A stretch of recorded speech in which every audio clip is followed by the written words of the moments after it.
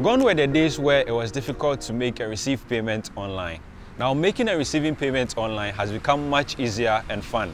Today's video talks about a couple of payment gateways that I've discovered that I want to share with you. Without talking further, let's dive in.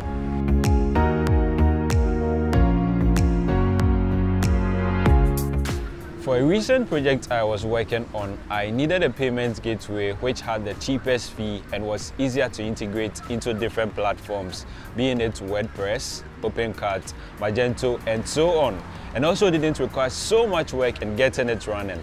Upon my research, I discovered quite a number of payment gateways right here in Ghana, which was a pleasant surprise because it wasn't so about 3 years ago when I was so much in need of a payment gateway for a project I was working on.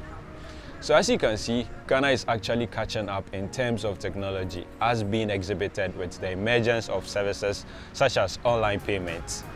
So these are the payment gateways I did discover. So we have Hubtel, we have Express Pay, Global IPayGh, Interpay Africa, My GH Pay, My Business Pay, Mazuma Mobile, and IPayGh. Almost all these payment gateways allows you to process both local and international transactions. Payment options range from mobile money to debit or credit cards like Visa or MasterCard. Now, out of the list, you probably may ask which one is best to go with.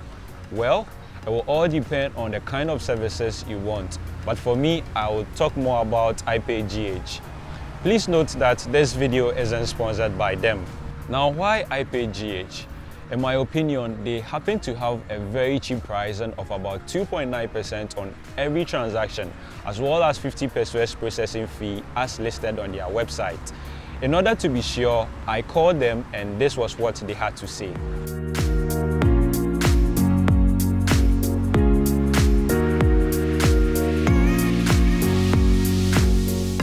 So apparently, it is now 1.9% on every transaction and 50 pesos processing fee. They are also very transparent about their process and it is much easier to set up an account. The good thing is, IPayGh also has a mobile app which can easily allow you to track your income and so on. Most of the payment gateways have mobile apps as well, so this isn't really anything special. Talking more about IPayGh, I tend to like their dashboard as well as their intuitive documentation. It was easy downloading and integrating their plugin into a WordPress project I was working on. You can easily check them up with a link on your screen.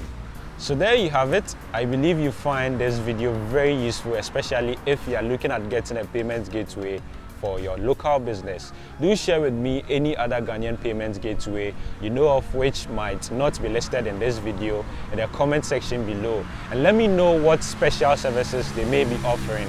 So my name is Ishmael Lamte. Before you leave, don't forget to smash the subscribe button and then don't forget to hit on the bell as well so that anytime there's a new video, you get to see it. Once again, thank you very much for watching. Bye for now.